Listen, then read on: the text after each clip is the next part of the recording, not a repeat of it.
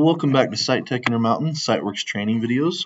In this video, I'd like to show you another COGO function. COGO is short for coordinate geometry. Just a function off there that's an intersecting points off of lines.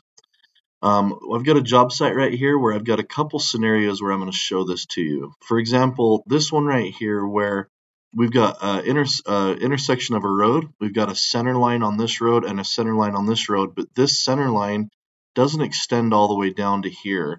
And if someone was curious where the actual center point was, maybe they're doing a new as-built to the EOP, whatever it may be, and they need to fix that point right there off this.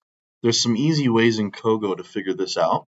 One being, go to your menu at the top left here, go down to COGO, and there's two options in here. The one we want is create points and arcs. In here, you've got a lot of items on the left side right here if you're not familiar with it. So you can hit this question mark at the top right, and this will tell you what each one is. This one right here is the one I'm going to focus on in this video, intersection of lines. On this, what it's going to ask you on the right side right here is you can see that it's asking for two different points in one line length, and then it'll ask you for, on the second one here, to pick two other lines where it would intersect.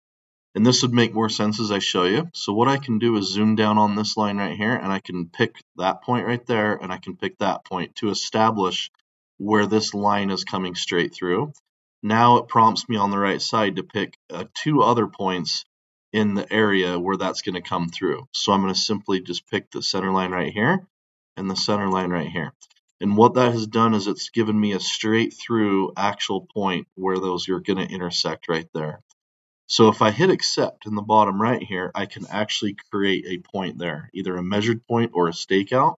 And I'll just leave the point name right here as center. I'm not worried about the elevation or any of that, just more or less an actual position. So if I hit accept, you can see that I've got an X right there now. So I can turn on point name, and it'll show me where the actual center of that is. So that's the ability to actually figure out where those connect. Another scenario that I've used this for out in the field is I also want to find out where the center of this intersection comes out. Maybe I need to raise the elevation here or actually isolate a crown line through here. Whatever the scenario may be, I need to figure out where that is off of these two edge of pavements right here. There is a couple different ways you could do this. You could offset this line into the middle point halfway and do it through. But let me just show you a quick way using the same exact intersection aligned option.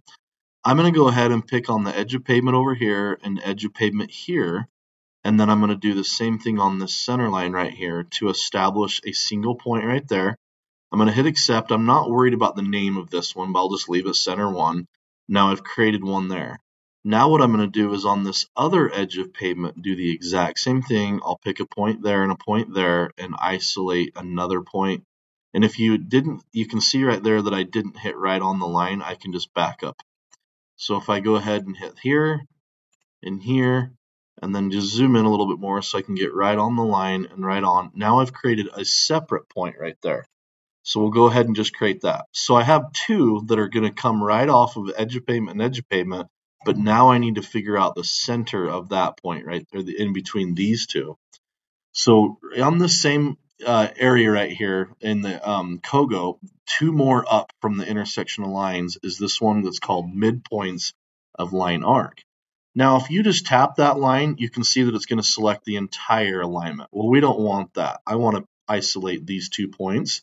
So I'm going to back out of that right there. And right here, you can see this little plus symbol. If I click on that, I can free click the 2 points that I want, which are both of those. If you zoom in, you can see I'm on that one and I'm on that one.